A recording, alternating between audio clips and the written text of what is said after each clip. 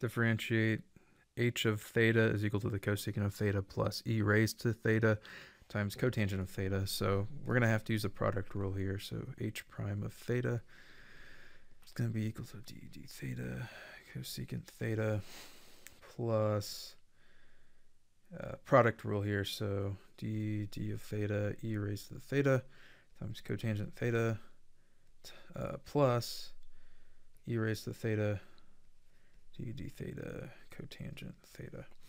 So derivative of the cosecant theta is simply going to be negative cosecant theta cotangent theta.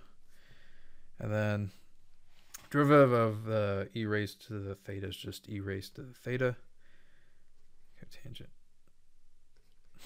theta plus e raised to the theta, and then the derivative of the cotangent theta is equal to, let me see here,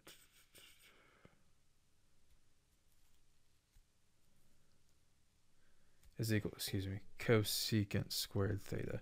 And it's actually negative or minus cosecant theta, so it's going to be this.